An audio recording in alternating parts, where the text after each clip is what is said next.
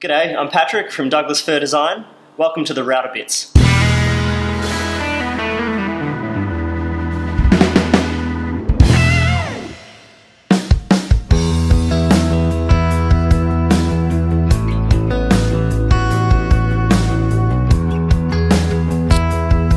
Recently picked up this box joint bit. Fantastic little router bit that helps you do really common but very pretty and very strong joinery on mainly small timbers, box work. Obviously it's called a box joint bit. So very common to do these little square 90-degree box joins, but I'd also like to go through the process to building yourself a jig so you can do less traditional box joints like this equilateral triangle, or go through the process for even doing like 8-sided shapes or 5-sided shapes and that sort of thing as well. So really handy little bit, and we'll just mainly go through the setup process today. I'm not going to go into the full how to build the box, how to put the lid on and so forth, just showing you the joinery basics. Basically you've got 5 little blades, each one of them is 4mm thick, and the gaps are 4mm thick as well, so that the tongue and grooves of these little sections all join together perfectly. Now with 5 of these, this whole cutting height is 36mm, but you can actually safely, the easiest height of join to cut is 40mm on this without raising or changing the height of this cutter. So the reason for that is you've got these 5 teeth which add up to 36mm, and then you want to leave the space for one additional tooth, which is that last 4mm, which brings it up to 40. The reason you want that last one on the top is because ideally when you have your 2 pieces and you join them together, you're going to do one of your pieces with the facing, the top edge facing up. You can do the other piece with the top edge actually facing down, and that allows you to join them together without altering the height of that bit, just by flipping them over and getting them to match up perfectly. So that is no changing of the bit height, only one pass for each cut, and that is the simplest way to use this bit, this box joint bit. Now, if the joint that you're trying to do is shorter than 40mm, you're best off trying to make it a multiple of 4 and an even multiple of 4. The reason you need it to be an even multiple is so that you have a male tooth on the bottom and a female notch at the top on each piece. The reason for that is because it allows you to do that thing where you pass one through the correct way up and one through upside down. If you want it to look a little bit more symmetrical so that you have, a male tooth on the top and a male tooth on the bottom, you can totally do that. It just means that when you're gonna cut your matching piece, you're gonna have to raise or lower the bit by 4mm so that you can create the corresponding section that has the female on the top and the female on the bottom. So that's totally fine, it's just a little bit more setup. That's just really up to you. You might be limited by the height of the box that you're trying to create, or you might really like that look of a slightly more symmetrical join with the teeth on the top and the bottom. So the first setup we're going to do is on some timber which is exactly 40mm wide, so that we don't have to do multiple passes and raise or lower the bit. I will go through that stuff later on, but right now we'll just do a really simple one. Put the bit in the machine, and I've dropped it down so that the bottom edge of the lowest blade is perfectly flush with the table, and that's going to mean that our lowest notch is exactly 4mm thick. If it's too high, your notch will be wider than 4mm. If it's too low, it'll be smaller. You need it to be precise.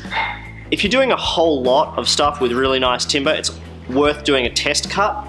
I'm going to wing this with these, I've got 2 sides and 2 ends of a little tiny box, and hopefully it's going to work.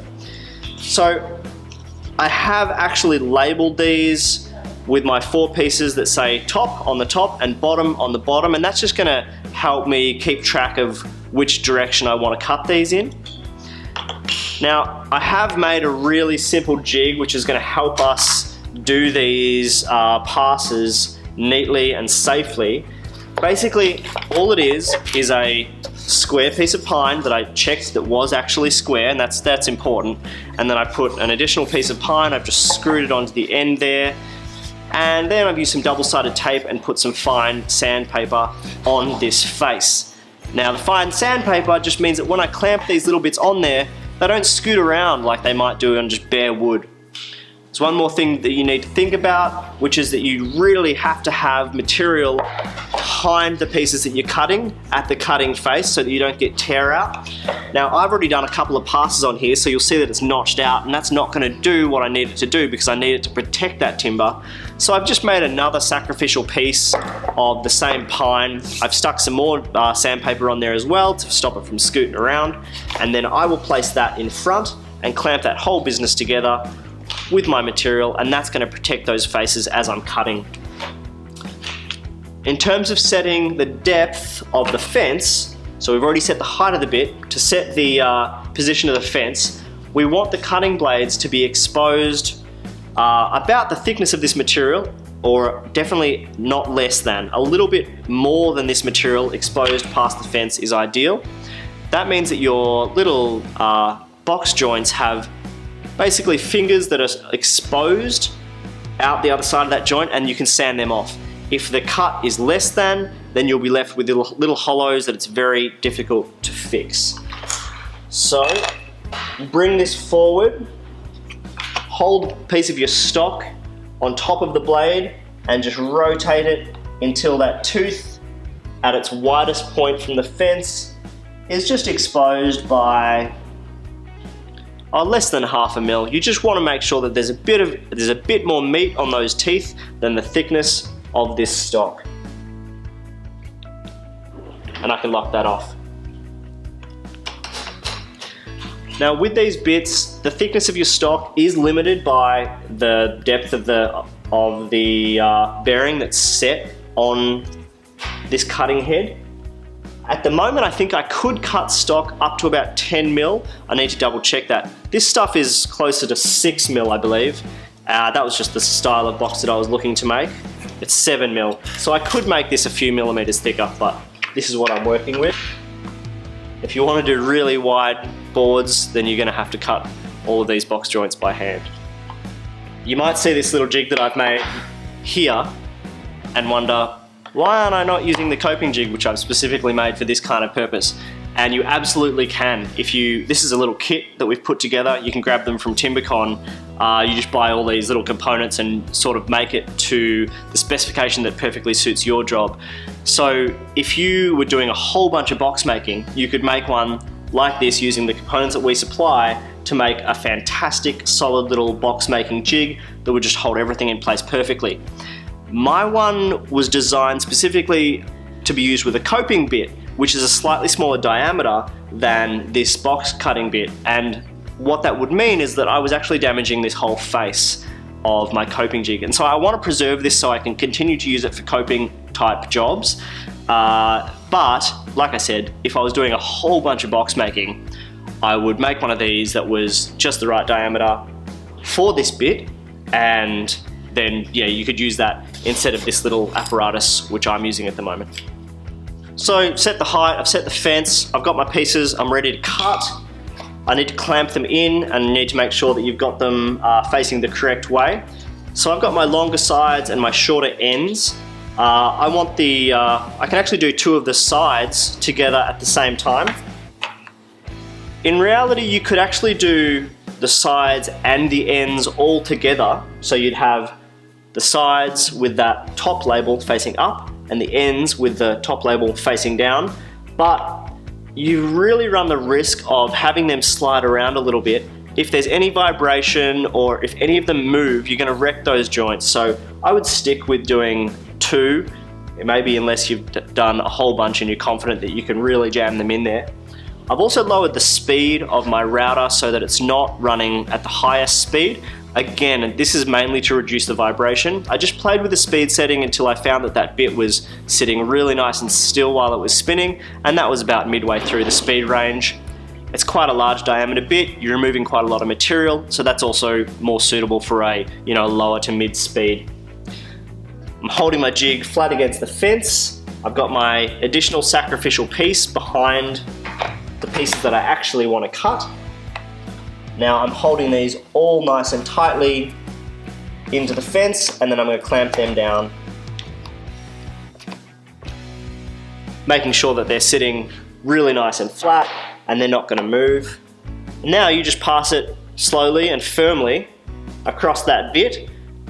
You need some firm pressure on it, because if you have any up and down vibration, those notches are going to be too wide and the joint's going to be a little bit loose. So you can get a really nice tight joint if you just keep everything really nice and still.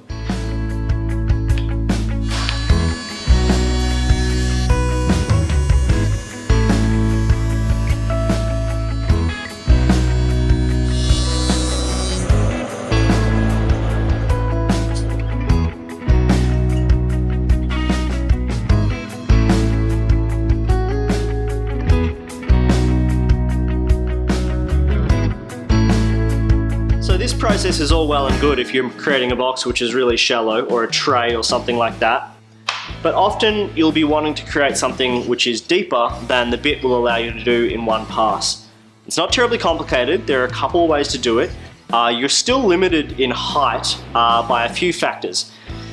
So the simplest way to think about it is the bit allows you to cut 40 mil in one pass. So if you do one pass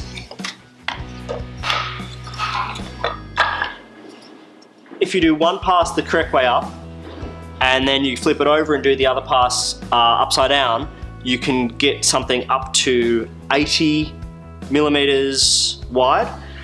If you really want to push it, you can get up to about 100, and the way that you do that is you'll do your first pass, you'll raise the bit up to its full height, which in my case is about an additional centimeter, and then you'll do another pass, and then you'll flip it upside down, bring the bit down to its lowest point, and then bring it up that additional centimeter, and that's how you get to something about 100 millimeters wide.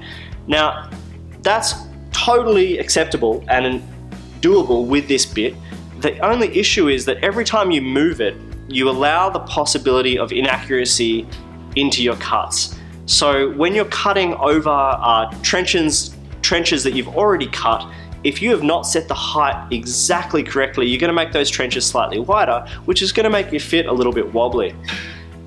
There's also the thing to consider when you flip it upside down, that you're going to have a symmetrical top and bottom. So you need to size your panels accordingly, and then you'll have to move the height of the bit to do the corresponding ends, because you're going to have a symmetrical pattern with, instead of having male on one end and, male on both ends, you're going to have female on both ends, and that's going to require you to raise that bit by 4 millimeters.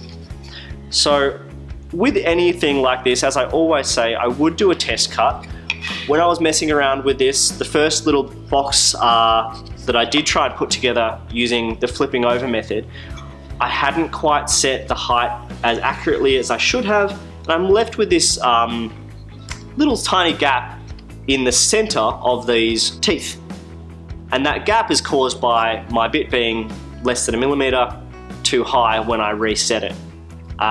So overall, I mean, you could still glue this together. It's a nice tight join, but there's that little tiny gap. I can see it. You might not be able to see it after you glue it and sand it, but I would always know it's there. So it's worth doing a test cut, making sure it is accurate and you know how to set the height correctly, and then you can get a really nice tight joint that's higher than the depth of that bit will allow you to do in one pass. Okay, to further clarify this double depth cutting method, I want to show you with these bits that I've already cut. So I have my sides and my ends, and I've placed the sides with the top edge facing up and the ends with the top edge facing down, so that I can do corresponding cuts that when flipped will match and form that join, just as I did with the small one, which I'm throwing around everywhere. So you can imagine that I did. Now, I didn't actually do all of these together, but the cuts are all identical, so I'm just demonstrating this way. I did that cut first on that end, and then I flipped the whole thing around and did the same corresponding cut on the other end. And so what that left me with was all 4 pieces had half of the cuts done which when flipped would match up. Now I'm ready to do the uncut edge, which means I need to flip these over vertically, but I can't just put these on the cutter. I need to actually raise it up by 4 mil to get those teeth to match the existing holes.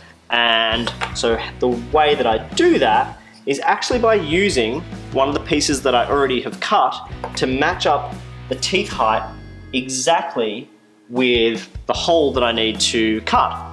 So I'm going to loosen this off now and raise that up so you can see what that looks like. Right now, if I run this through, the teeth of the blade would be cutting my teeth on my timber away, and I want the teeth of the blade to be matching up with the notches, not the teeth on my timber. I hope that makes sense. It should if you're looking at it here. Okay, so right now those teeth are lined up with my little male timber components, and I'm just going to raise or lower, either way it doesn't matter. I'll lower it in this case by exactly 4 millimeters, and the way I'm going to line that up is just visually by seeing the way those teeth line up with the holes. Now in this case, because I've already cut all of these, I can actually match up all of these little teeth notches, but in your case you'll only have done half, so you'll only be able to match up one of them, which will be the center one. Either way, you'll still get an accurate reading. It should just slide in there perfectly without any rubbing, and that's the way that you set the height correctly. So these are a really handy little bit. It makes really strong joins that I think look fantastic as well. You're just going to have to play around with it to make sure that you can figure out how to get it as accurate as you can for the wood that you're using and the height of the box that you're making and getting the flipping and stuff. Look, just be creative, have a play around. You might actually find ways to create wider gaps by moving it smaller amounts or offsetting them. There's a lot of creativity and a lot of fun you can have with these. You can pick up these Torquata box joint router bits from Timbecon at timbecon.com.au, or you can click on the link below. Otherwise, if you're in Perth and Melbourne, just drop into one of the stores.